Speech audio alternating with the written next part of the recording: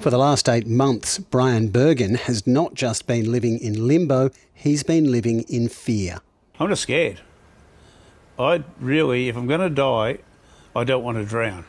Today, his home in North Lismore hosted a bevy of state and federal politicians who delivered the news he and thousands of others have been waiting to hear.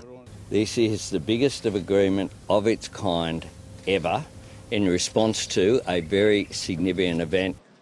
The flood damaged more than 6,000 houses and another 1,000 commercial properties.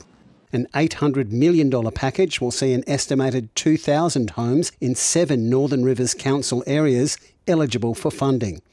There's a voluntary buyback scheme for those in the highest risk zones, individual grants of up to $100,000 for house raising and $50,000 for retrofitting homes with more resilient materials. That will ensure that for generations to come, the great places like Lismore continue to be strong in the future. Graham Askey's home is just metres from the Wilsons River. It flooded in February, but he's not keen to move. We would not be eligible, but even if we were, we would not be applying for it. Vicky Finlay lives nearby with an adult son who has complex health needs. She says there should have been more consultation.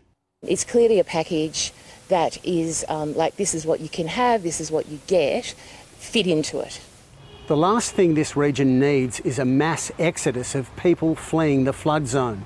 The state government has pledged to spend $100 million buying flood-free land that's suitable for residential development and close to existing infrastructure.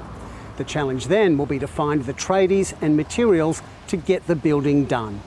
Bruce Mackenzie, ABC News, Lismore.